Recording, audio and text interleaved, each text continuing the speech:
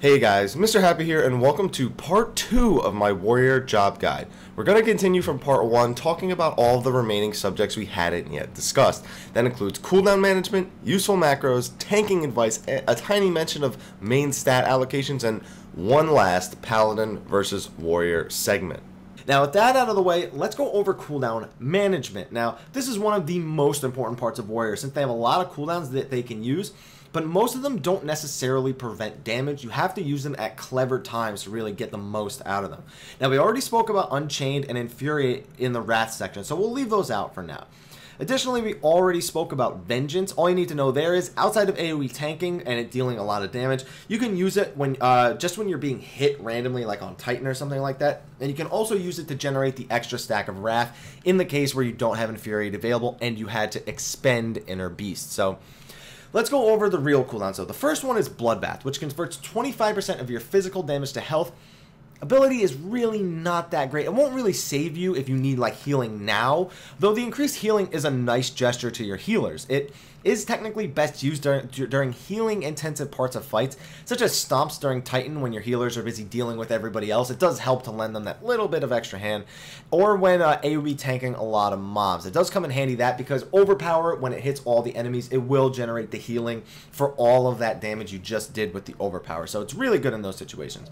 Now use it during those times to ensure you get the maximum effectiveness of it. If you're never going to use it, otherwise just pop it whenever you think you could use a little bit of extra healing just to help out. Now, the next one, Berserk. Great ability. It's probably your second best cooldown. Now, it increases your attack power, your total attack power by 50% for 20 seconds. In case you're wondering, that's the equivalent of having 50% more strength in this case. Attack power usually matches your strength.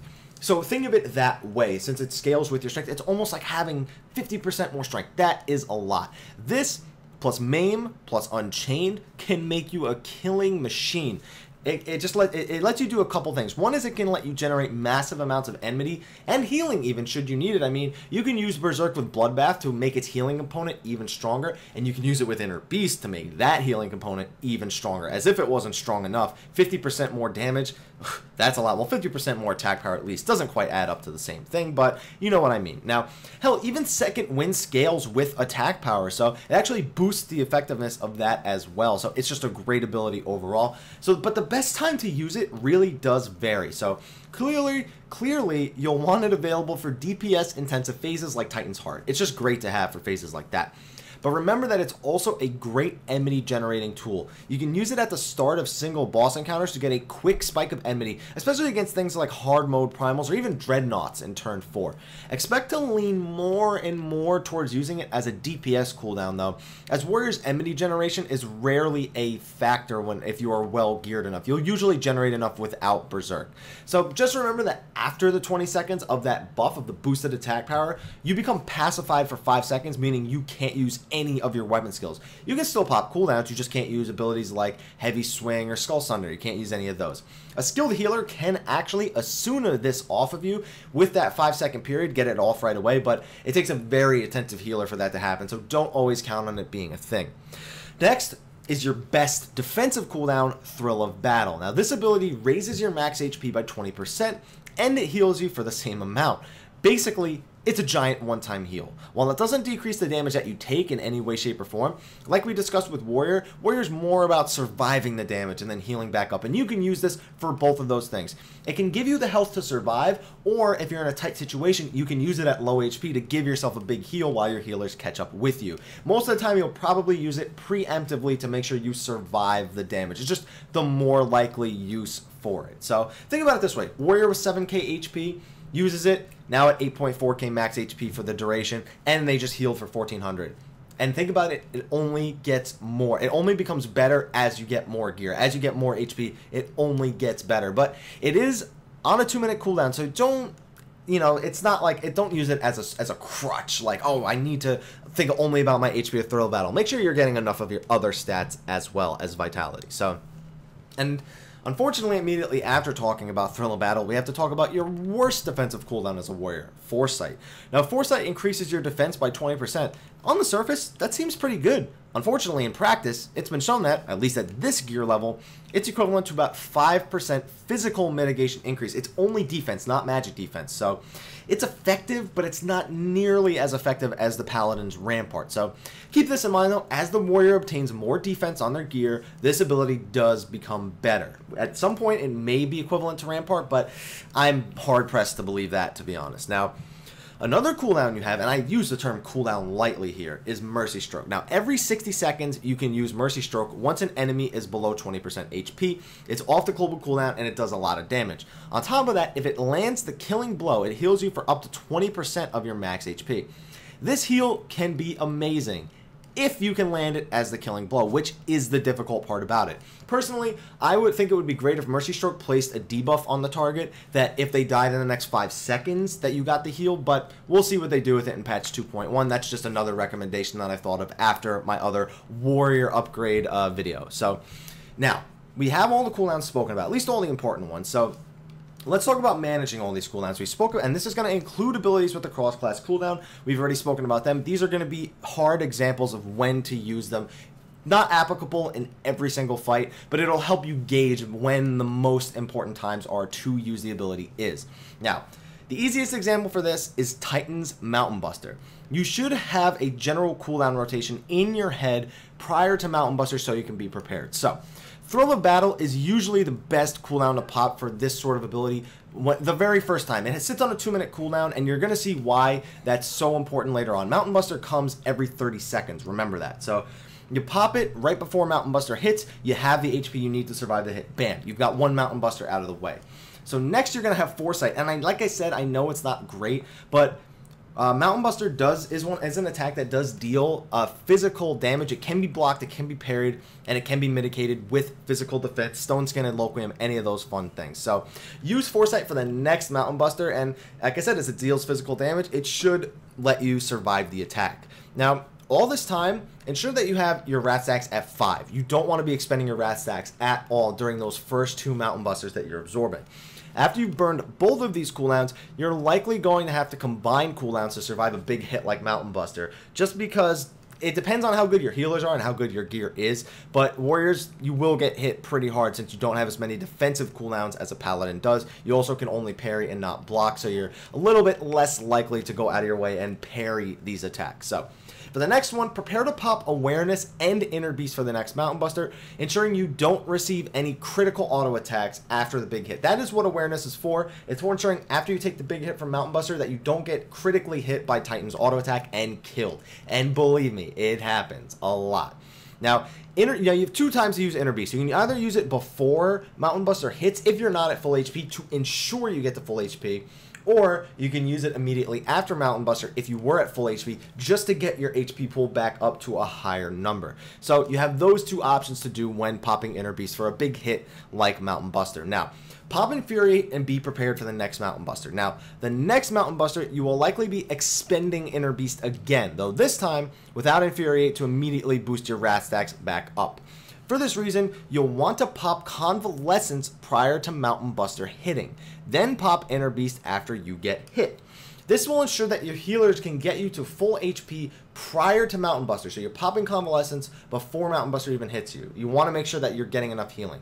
And then it lasts long enough so that even though you just expended Inner Beast and you have no Rat Stacks, that Convalescence is still up and giving you time to get your Rat Stacks back before it falls off, so that you always have a healing buff on you of some sorts. This is also an excellent time to use Vengeance to give yourself a quick Rat Stack off the global cooldown. By the time these 4 cycles complete, you should be able to rinse and repeat the cooldown rotation for every Mountain Buster going forward, starting right at the top of the list. So hopefully that was a good example. Now, I only use Mountain Buster as an example, and understand that this is still an excellent rotation cooldown for other big hits. It also assumes your healers are not helping prepare you for big moves with a Loquium or Stone Skin, or a Bubble, or a Sacred Soil, or anything along those lines, which on a warrior tank helps immensely during these types of rotations. So as for offensive cooldowns, use them as you best see fit. Just be sure that the times you pop them are appropriate. For example, in turn 2, tanks are constantly trading enmity between each other. To do this, it's usually safe to not hit the boss and generate enmity after the other tank provokes. So the other tank provokes, you stop hitting the boss, just because of the way provoke works, and again, we will talk about that in a little bit. That makes using an offensive cooldown around that time fairly meaningless, so using them right before you're about to be tanking, on the other hand, can prove quite useful. However, ensure that, should you need to provoke off the other tank, that you won't get hit by that 5-second pacification from Berserk. It won't prevent you from using Provoke, but Provoke is only really good when you use an ability immediately after it, such as Butcher's Block, to really pop your enmity up above the other tanks. So just make sure that the 5-second timer isn't going to coincide with when you need to actually provoke the boss. Now, you're probably wondering, why haven't we mentioned Home Gang? Mostly because it doesn't have any good uses. I mean, there are a few possible uses. I think one of the only possible uses is in Wanderer's Palace against to hold the pudding boss still when he locks onto somebody. That's one of the only uses I can actually think of. Or potentially even in turn 5 to potentially lock down the Dread Knight. I haven't tested that, but Home Gang is its own buff. It's not a traditional bind. It's actually the Home Gang debuff. So it actually may work. However, it's on a 3-minute cooldown, so that's not really that reliable. I expect it to be more of a PvP ability. Now, before we move on to tank advice, I do want to quickly talk about macro usage for warriors. Now, there are actually a handful of useful macros that you can use here. The first one, and this is my favorite by the way, is the Berserk macro. A handy note about the pacification effect after Berserk wears off is that it can actually be Asuna'd. This macro attempts to let your healers know that you will need to Asuna soon. So this macro, the first line is the line for using Berserk. It will activate it. Next line makes the macro wait 15 seconds before it does its next command. And the last one says to your party that the pacification is ending soon, that you will be pacified soon, excuse me, and that you would like an Asuna in the next 5 seconds. This will let your healers know that they can Asuna you so you aren't made unable to use weapon skills for that short time. This does require extremely attentive healers to make active use of, though. Another potential macro is to add Infuriate after Inner Beast, Unchained, or Steel Cyclone. This is done simply by adding 2 lines to a macro with any of these abilities on it. For example, the first line, Inner Beast on your target. There you go. Next line, /wait1, will wait 1 second, and then the last line will use Infuriate on yourself. This will automatically use Infuriate should you have just expended Inner Beast, assuming that Infuriate is available. Now, other than that, and the standard marking of targets, there really isn't much to go with for macros here. But those 2 macros can be quite useful. Just remember that if you use the Inner Beast macro while the Berserk macro is ticking, that you will cancel out the Berserk macro. Also, spam pressing the macros is just a bad idea. These are really press them once and use them kind of macros. Now, just for the last bit of tanking advice, this is really just going to be the last bit of the video. First is, as a warrior, always assume your party is going to ignore your focus target, even if you mark it. Just assume that. For that reason, be ready to use Flash and Overpower on most every pull you do when in a dungeon. If there are more than 1 mob, just be ready to use it. So, still mark the targets like a responsible tank, but be prepared to AoE quite a bit. Now, if you have a Black Mage that's sleeping mobs, be sure not to use Overpower and wake them up. Just use Flash a few times for when they do wake up so they don't go right for the Black Mage or right for the healer. The next bit of advice is with Provoke. Now, I said we would talk about this a little bit later before, and that now is that time. So this is a tip for new tanks who may not yet understand this ability's use, as the tooltip is not made entirely clear. So Provoke works like this. It looks at the enmity of your entire party when you use it. Now, even though you can't see it, everybody in your party has a flat number of enmity that they have related to them at the given time. It finds the member with the highest amount of enmity and brings you exactly to that amount. So if a healer had 3,500 enmity and you had 0, you now have 3,500 enmity. It then adds 1 over that person. So you now have actually 3,501 enmity, making you the highest enmity target. This means that, for example, if you're the highest enmity target at 2,000 enmity, let's say you are the highest enmity target at 2,000 enmity. After Provoke, it will look at the whole party, see that you have the highest enmity, and simply add 1 enmity, and you now have 2,001 enmity.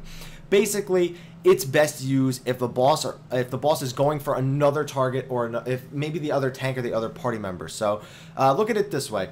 Trade tanking between the same target is also a great use for it. After using Provoke, though, you'll immediately want to hit the enemy as hard as possible. So having an ability like Butcher's Block preloaded after provoke helps ensure that you hold aggro on the target very, very well. Additionally, should someone be provoking off of you, you should stop using abilities altogether right when they're about to provoke. Now, last bit of advice, always eat food. Some decent foods are F-Steaks or Lanosian Toast. F-Steak is good if you're trying to go for more of a skill speed build, and it works really well with your kit for getting rat stacks back up after expending them and generating faster enmity. Lanosian Toast works really well for parry and accuracy, on the other hand, which are just raw tanking stats.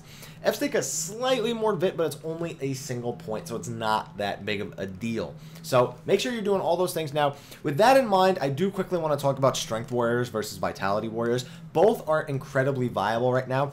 I personally prefer Strength Warriors over Vitality Warriors, assuming you have the gear to back it up. You do need to have enough HP to survive certain hits, and if you don't, you quite simply can't go a Strength Warrior. You also need far more attentive healers as a Strength Warrior, just because big hits from enemies such as a Dreadnought in turn 4, Twintania in turn 5, Mountain Busters from Titan, they will bring you a lot closer to death, and that tends to raise a panic issue in healers. A lot of healers get really nervous and they think that the warrior is a bad tank when something like that happens. It's not the case at all. Warriors just don't deal with damage quite the same way. I hope to see some good changes in patch 2.1 with the warrior, because just the way that warrior versus paladin works right now, it doesn't really play well with the fights we have now, because paladins scale differently than warriors. Paladins scale off the enemies that are hitting them. So the harder an enemy hits them, the more effective that a 20% damage reduction is, or blocking, or parrying, or being invincible. The harder an enemy hits, the more useful that those tools are.